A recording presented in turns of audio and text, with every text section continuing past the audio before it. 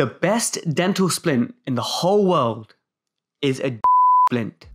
Hi guys, and welcome to Splintember. It's finally the episode about splints we've been waiting for. Starting off with, which is the best splint? Like, this is such a big question. Which splint is your go-to splint? And basically, you're gonna hear about my journey with splints, people who've influenced me, mentored me, but I'm gonna get right into it very quickly. I was gonna tell you what are the factors which I look for to determine which is the best splint for a patient I have. So since I posted about Splintember on Facebook and Instagram, everyone's been sending me a lot of love, and everyone's looking forward to it, which has been so amazing. It's a really confusing topic. For me, my interest in splints grew out of frustration. I'll talk about that in a moment, but thank you so much for everyone sending their love. One of the listeners, Taha Alibai, actually messaged me on Instagram to say, I really like this Splintember idea, but for October, can you do Orthoctober or Orthodontober? Try and get all the orthodontic systems to sort of almost debate against each other to see which is the best orthodontic system. And I thought that's really clever. It's a great idea, but I might have to save that till next year, for example, when everyone has enough time to prepare and stuff. But thank you so much, everyone, for your suggestions.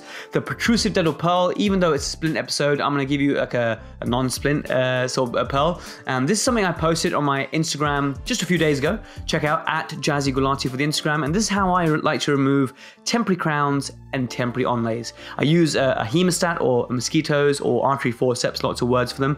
And if it's a posterior one, I like to use the curved ones. And basically, you squeeze your temporary crown or temporary onlay, and that breaks apart any bonds that you have. So for example, for an onlay, I would use zinc polycarboxylate cement, such as Durolon, for example, is a popular brand. And I would squeeze the onlay. That would just compress it, and that compression actually causes tensile stress at your sort of bond layer or the cement layer. And that just gets really weak, and suddenly you can just sort of very easily shake it off. If you've got a really thick crown, like normal, even if you use conventional techniques like, using what I used to use, like a big excavator, a Mitchell's, a carver, something like that, and try and flick up, it's not so pleasant, it's not so successful in my hands, and sometimes you're just unable to get the temporary crown off, so you have to section it. So sometimes with a really thick crown, you'll struggle. And also be careful with thin teeth, like lower incisors, or quite weak teeth, because you don't want to put all those sort of talking loads, especially for a crown rather than onlay. Onlays are so much easier to, with their innate lack of resistance form. So I hope that protrusive dental pearl helped you, and I look forward to sharing more with you. So let's go straight to the episode now. Right, so which is the best dental splint? So I was incredibly confused by splints for many years. And to some degree, there's so much about splints, that we all still have so much to learn as a profession. The evidence base for splints is poor. And I think that's a big reason why that we as a profession get so confused about splints and why there's so much opinion out there. So I think it starts at dental school, where if you go to your restorative lectures, your lecturer will tell you that the Michigan or the Tanner splint is the best. And that's the only acceptable appliance there is anytime, ever. That's it. And if you don't know what any of these appliances mean, any of the ones I mentioned, don't worry, we're going to cover all those in future episodes. So yeah, restorative will tell you that the Michigan Tanner is great, and restorative will tell you that anyone who gives an anterior-only appliance, so let's call them anterior midpoint stop appliances, so AMSA, is an evil dentist, and bad things will happen to the patient. Patient will spontaneously combust or get an AOB for sure, and temporomandibular disorder, and all that sort of stuff, So I was always taught that, stay away from anterior-only appliances.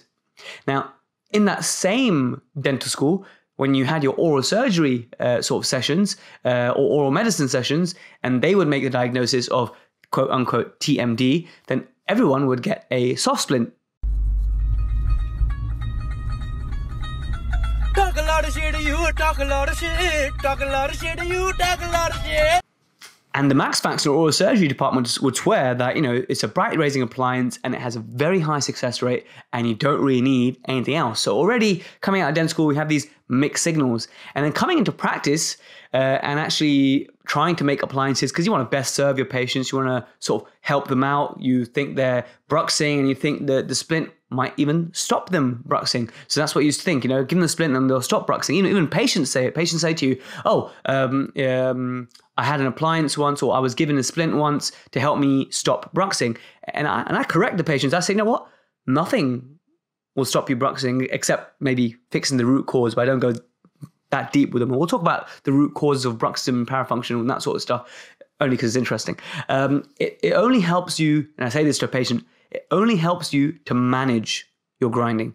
You'll still grind, but to do it on a piece of plastic is so much better than doing it on your own teeth. So that's what I say to patients. Trialing splints on patients and having some failures early on, failures, all sorts of different types of failures, and we'll cover the different types of failures there are, and then really losing faith in splints, and then really still being so confused as to which is the best splint. And then you come across some very well-respected clinicians and lecturers who educate on anterior-only appliances. And you think, hang on a minute, this is the same splint that dental school told me to stay away from. What is going on? So before I go any deeper, I just want to pay respect to some of the splint mentors I have, some of the people who have influenced my thinking on appliances, some of the people who really mentored me and helped me to understand a lot. So before I continue any further, I want to thank Dr. Pav Kaira from the UK, who sort of started to get me think that anterior-only appliances or AMPSs are not as bad as people say they are. Then I was influenced by Jim Boyd and Barry Glassman, who I believe they're the ones who came up with the NTI appliance. So I used to place a lot of those, and they really influenced me. They had a lot of sort of educational content for free on YouTube and whatnot, which at the time, maybe 4 or 5 years ago, when I started getting into this, that was all there was really. I'm hoping to change that, obviously, but that was really helpful for me at the time.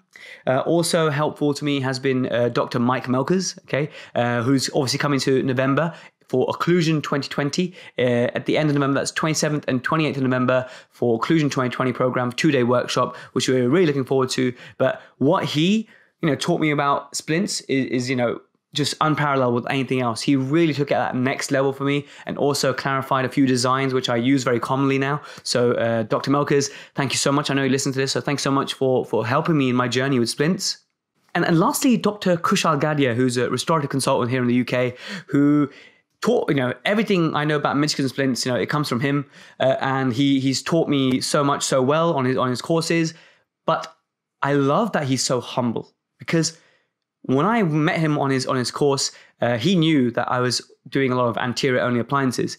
And instead of like some of the consultants that I've come across who really, look down on you and poo-poo you, he really kept an open mind. He said, Jaz, I'm going to listen to one of your episodes and try and figure it out. Even though I don't provide anterior-only appliances, he really wanted to understand my viewpoint and my experiences, and sort of was happy to do that myth-busting session.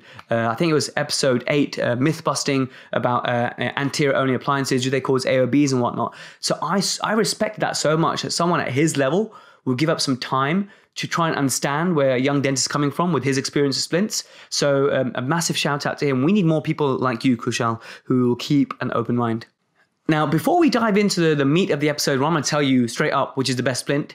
A lot of the sort of best way to think about splints was actually covered in episode 15, Your Occlusion Questions Answered by Dr. Michael Melkers.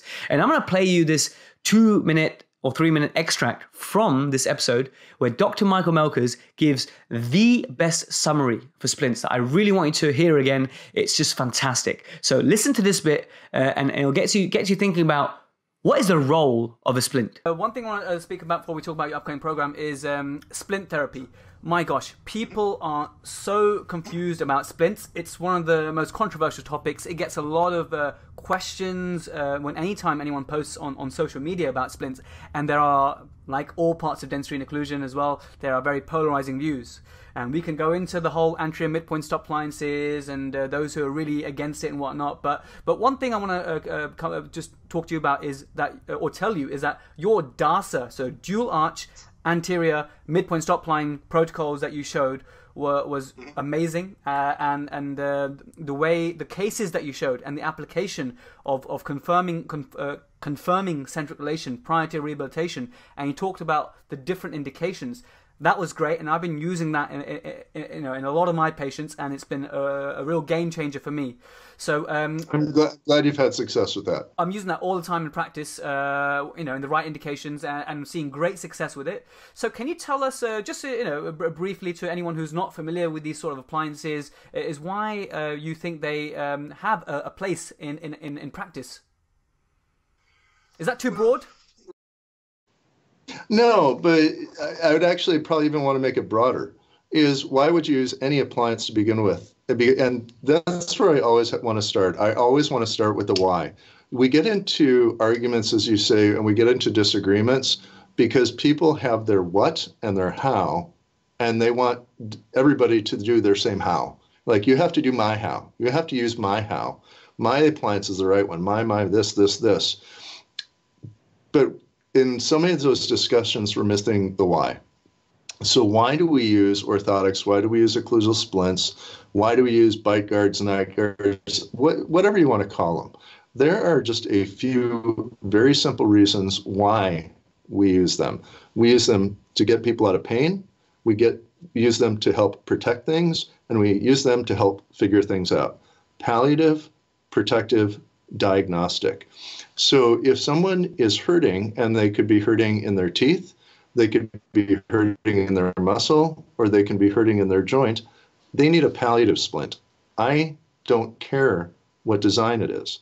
If someone is breaking their teeth or breaking their restorations and they want to keep those restorations intact, then they need a protective splint. Now, if we need to figure something out, whether it's in other camps that want to figure out chewing patterns, or my approach if we want to figure out parafunctional patterns, or if it is important for a joint position, then it is a diagnostic approach. And you can use full arch appliances for all of those applications, and you can use anterior midpoint stops for all of those applications. It goes back to the exact same thing that we were talking about at the beginning of this chat, is we have a lot of tools, but we have to have goals, and then we have to balance efficiency with them. So there we are, protective, palliative, diagnostic. That's it. If you can just categorize your splints in those three sections, everything becomes so much easier. So almost the sort of a lot of people on the protrusive dental community ask for a flowchart of this, and you'll see in this episode why it's so complex to make a flowchart. But at the very top, you should always bear that in mind, whether your splint is protective, palliative, or diagnostic. And we'll get into that a little bit more as the weeks come by. So thank you, Dr. Michael Melkers, for inspiring us with that sort of just a simple and beautiful sort of viewpoint on how to choose the best splint. So the best dental splint in the world is called a G-Splint. The G stands for my surname, Gulati, and I'll be telling you all about the G-Splint. I'm very much against giving blanket prescriptions of splints, but hear me out for a second, why the G-Splint may be the best splint. Okay, so in no particular order, let's look at the first factor I would consider. Again, this is random order. I've got 4 or 5 different points, which makes the best dental splint. Okay, so number one, the G-Splint is the best splint because it's the one that actually addresses the diagnosis. So too many people give blanket prescriptions of everything, I will do a vertical preparation for all preparations because they are the most conservative or whatever. Or I will do a one specific type of procedure for every scenario because it works in my hands or whatever. So a lot of, dentists who will only ever give a Michigan or a Tanner and that's it, nothing else. And you know what? They'll have a reasonably high success rate in general. But you have to ask yourself, is that practitioner sort of prescribing it based on individual needs and diagnoses or out of habit? So the first thing is diagnosis. Like, is it a joint? Is it a bony issue? Is it a muscle issue? Or are you trying to just put something between the teeth to protect them? So what are you trying to achieve? Maybe it's two or all three of those things. And maybe they're just completely asymptomatic and they are just chipping and wearing away their teeth and they're concerned. So really, it depends on your diagnosis, the health of the joint, health of the muscles, their sort of initiating factors. Are they a daytime or a nighttime parafunctional patient? Are they bruxing during the day, night? All these factors are part of your diagnosis, and that's an important thing to consider, don't you think? Number two, compliance. Now, this is a huge one, okay? Many years ago, I used to do lots of Michigan splints and Tanner splints. And, once again, if you don't know what these are full coverage appliances, hard acrylic traditionally. Now, you can actually do the bilaminar type. A lot of dentists are against these, but they're soft on the inside and hard on the outside, and have the whole canine ramps for disclusion and whatnot. But essentially, these splints are supposed to be made ideally using a face bow and 2 or 3 long appointments to get them perfectly equilibrated. But the number of appliances that I've seen that patients own that come from other practices, and I asked them, tell me about how this splint was made. It was, just one appointment. They gave it to me. I went home. That's it, done. And you check their bite, and they've almost got like an AOB on this splint, and it's supposed to be a Michigan or a Tanner. So how many of these appliances are actually really truly and properly equilibrated? I don't think very many. So compliance is a huge factor. When I used to give these Michigan and Tanner appliances with all the best intentions, all the best experience, and really trying to get the best for my patient, it was so disheartening and embarrassing for both me and the patient. When the patient would come back for recall, I'd be like, hey, how you getting along with that splint? We spent a good few hours on that. We checked your bite over and over again. How are you getting on with it? And they say, I tried for the first couple of weeks, and to be fair, I couldn't get myself to wear it anymore. I kept removing it in the middle of the night, and now I don't even know where it is anymore. So compliance is such a huge factor, because you can have the best splint in the world, the best equilibrated splint in the world, but if your patient doesn't wear it, then it's completely pointless. So that is another factor to consider. So the G-Splint will be the one that will also help with compliance for the patient. And that depends on patients. Some patients will comply better than others. That might be a personality type trait. That might be just something innate about them. So something you want to suss out about them. Okay, number 3, the best splint is the one that will also consider their orthodontic status. Now, so many of our patients receive orthodontics. Like, did you know in the UK, when they sort of budget in the national health system and they allocate some funds to children's braces and orthodontics under the NHS, they budget that 1 in 3 children will require orthodontics. 1 in 3, that's huge. So imagine the patient of tomorrow, 1 in 3 of them will have had some comprehensive orthodontics from the NHS, and a significant chunk of patients would have paid privately because maybe they didn't meet the criteria for IOTN. So maybe up to 40% of our patients in the future may have had some degree of orthodontics at some stage. So don't you think before you give an appliance that you should ask if they're currently wearing retainers at the moment, whether they have had orthodontics before and whether they need retention or not, and perhaps an appliance or a splint that not only addresses the diagnosis, the sort of the reason for giving a splint, is it diagnostic, is it palliative, is it protective, but also factors in a degree of orthodontic retention if it's necessary. So that's another thing that the best splint will actually address. Does the patient need orthodontic retention? The next one's also very important to consider is its airway. I recorded some episodes ago with Professor Amma Johal about airway and our growing role in the future in dentistry to help patients with airway issues. And there's a huge correlation between airway issues. I'm talking sleep apnea, the inability to get enough oxygen when you're sleeping because of the collapse of the airway, the soft tissue airway. And basically, this is one of the implicated theories of why people brux and parafunction. Because if you're not able to get the air in, then your muscles of mastication, they sort of go all over the place to try and allow you to get more air inside. And the other thing is gastric esophageal reflux disease is also implicated in bruxism and parafunction because you're trying to move your jaw around to get more saliva. So these are some of the theories, but there's a huge link that if you treat someone's airway with a CPAP, for example, one of those positive continuous air machines, that they all stop parafunctioning. Isn't that so fascinating? So shouldn't you consider that, yes, you have a dental appliance, you want to give it to them, but their airway is important because if it's their airway causing the issue, then perhaps going down that path and perhaps them not even needing an appliance anymore. Or if you just ask them, and typically if it's like a 50-year-old man who's looking a little bit thick around the neck, and then you sort of discuss with them, and you have to sometimes be frank and ask them, if you already have it in your questionnaire, then great. But if you don't have it, you sometimes have to ask them, do you snore? And then a lot of times they'll say, yes, it's a huge problem in my life. My wife is about to divorce me because of it or whatever. It's a massive, massive issue, usually for the spouse rather than the patient who actually snores. But it is actually as a marriage breaker. And if I find out from my patient that snoring is a huge issue and I'm seeing signs of parafunction, then at the very least, I might offer them an anti-snoring appliance. Because, hey, if that's in the way of the teeth, then they can't damage their teeth anymore. And if they can help their snoring and help their spouse get a better night, then the G-Splint will be one that also considers their airway. So have a think about that in the future. I mean, I think one of the reasons in the UK, and we discussed this in the previous episodes, is that we're really sort of lagging behind Australia and the USA in terms of managing airway and dentistry, is that we don't have the correct pathways or referral pathways set up. Like we always have to send to the GP first, who may not know much about sleep apnea, and they are the ones responsible to send them to ENT or something. And they might just say to the patient, oh, just lose some weight or whatever, which is good advice, but it's not going to be, helping them with these sleep studies which are needed and all these sort of issues. So I think that's why we sort of lag behind the UK. So there's so much more I need to learn about airway as well, but it's something I would definitely consider when choosing the best splint. So consider the airway when you're prescribing the best appliance for your patient. Okay, the next point to consider for the best appliance is how much do you trust your patient? And how much does your patient trust you?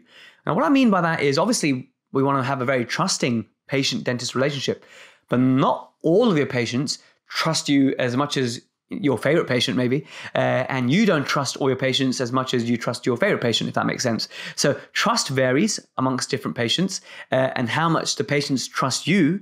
Like they might trust you enough to do a composite on the lower 6, but they might not trust you enough to do a full mouth rehab, for example, or anything cosmetic, whatever. So trust is a huge factor, because if you're going to prescribe them an appliance that has very specific instructions, for example, only wear this appliance at nighttime, not in the day, then can you trust your patient to follow this advice? Because if the proverbial hits the fan and things go wrong, then you want to be able to have a patient that actually followed the instructions. Because when patients follow the instructions of an appliance and you have put thought and care into the correct prescription of the correct appliance for that patient, then you're not going to run into any issues. But when there's a lack of trust, i.e. between you not trusting the patient to do things correctly, or a massive one is patient not trusting you. If I have a patient in front of me and I'm getting these vibes that, they're listening to me, but I don't think they're taking anything in. So for example, one of those patients that you show them their photos and you show them all their signs of severe parafunction, completely flat incisors, that 4 millimeters of incisor height left, and then they're looking at you, they're listening, but they're not trusting you, they're not buying into it, they don't agree. Maybe this is the first time maybe that someone's telling them about their bruxism habit, and they don't know whether to trust you or not. So that patient who might not necessarily trust you, if something was to go wrong, because any appliance can cause occlusion changes, any appliance can cause changes in the temporomandibular joint and at the dental level. So be careful when prescribing any type of appliance, not just the anterior only ones. So if the patient doesn't trust me, I might give them the cheapest, most simple appliance that is the safest and not likely to cause any issues, because it might just do enough for the patient. Because if the patient doesn't trust me, then I don't want to give them my everything. Because if things go wrong, then already you're on the back foot. So trust actually is an important factor when it comes to prescribing the best appliance for your patient. Okay, the next one is an interesting one, is ease of access and access in general. For example, the other week I had an 80-something-year-old delightful lady, just an absolute comedian. She was just brilliant, full of life and so funny, but she did have early to moderate Alzheimer's disease, and her son would bring her in. And she lives a fair distance away.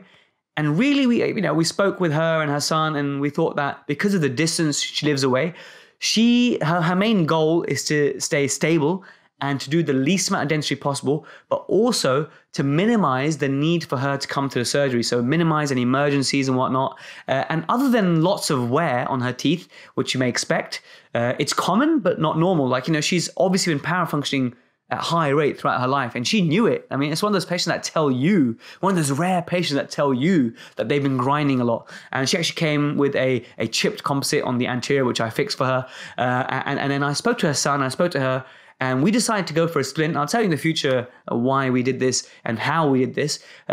We decided a splint that was really low maintenance, easy to wear, and will not need many adjustments. Because if she lives a long while away and she depends on her son and she really wants to minimize the number of appointments and number of times she has to see me, and I want a low maintenance appliance that doesn't need a lot of close sort of reviews and just checking how things are developing. So for her, it's just a protective appliance, which I'll describe in future episodes. Hopefully with some examples, I can show you these types of appliances. But the G-Splint for my patient there was one that factors in the fact that this patient cannot come to see me for stringent follow-up protocols, and I need to give a plug-and-play appliance that's going to be easy for her to wear, and compliance is almost guaranteed.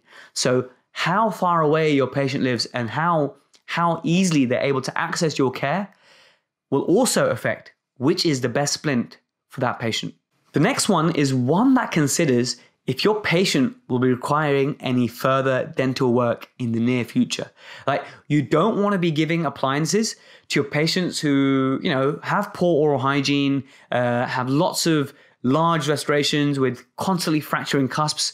You want to get your patient stable enough so that they're not going to be, you're not anticipating in doing lots of treatment on them in the future. You've stabilized all the caries. You've got everything pretty much stable enough, because you don't want to give an appliance and spend so much time on it, and then suddenly, 3 months down the line, they need a new crown and then restoration and a root canal, and then things keep changing. And a lot of appliances, once things change, they don't fit so well, or they need a lot of work and it's not as predictable. They're better off just having a new appliance. So you need to get a patient who is stable most of the time. Now, sometimes if they've got lots of work that's required, but all of it is conformative. So we're sort of sticking to their occluding scheme, and all of that work is going to be posteriorly, for example. And maybe you need an appliance just to prevent them for doing any further damage. Then maybe in that case, an anterior only appliance may be the best splint. That could be the G-Splint for the patient.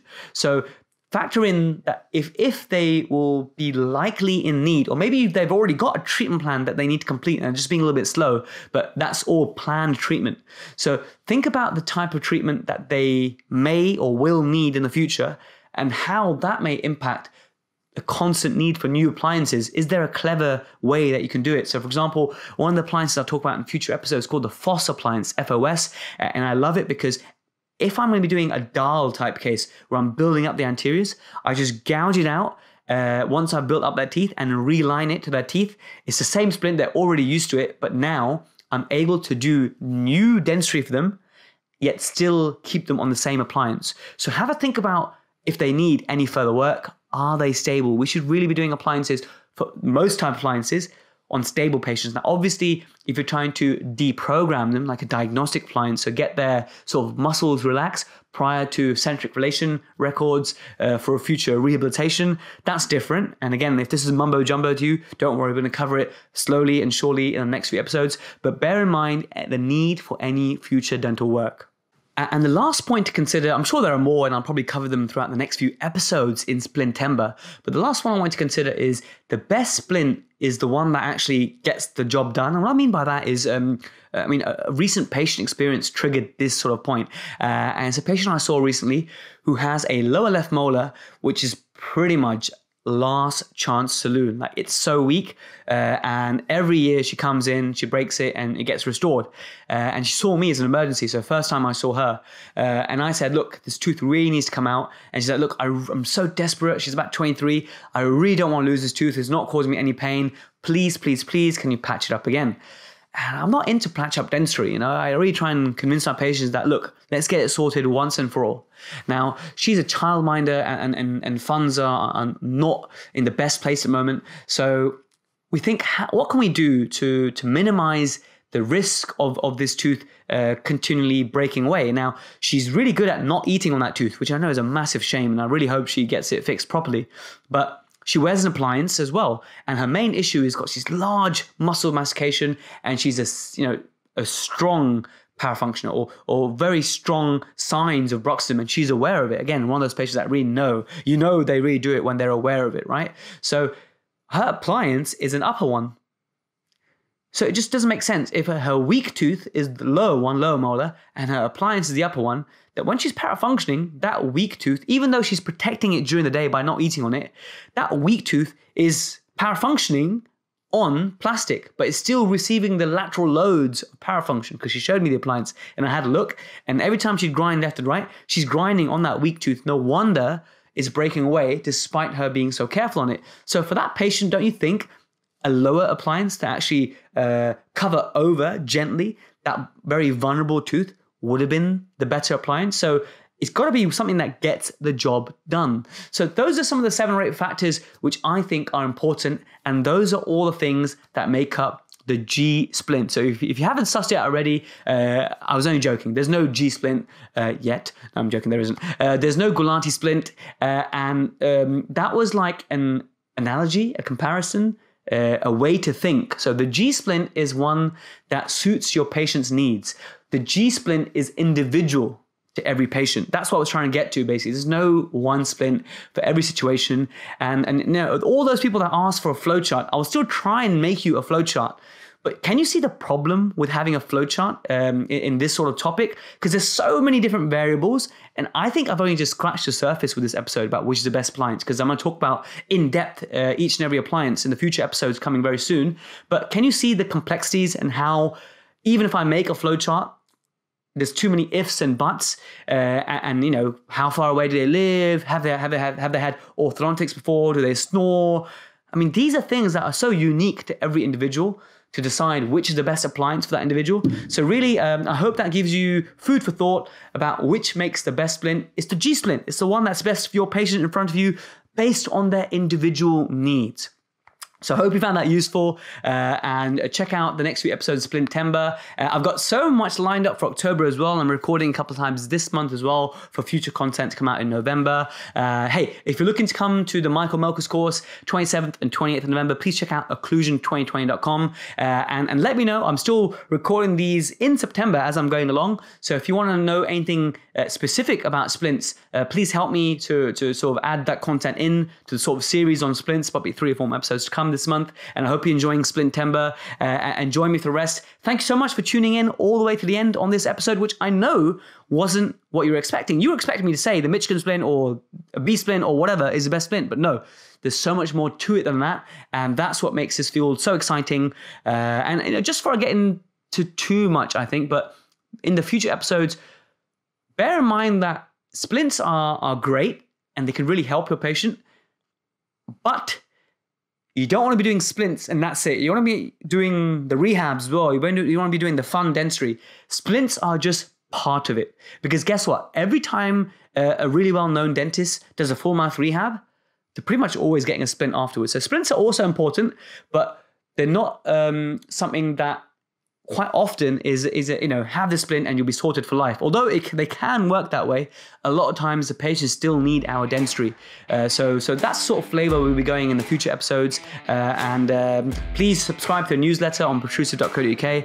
Thanks so much for listening. All the best.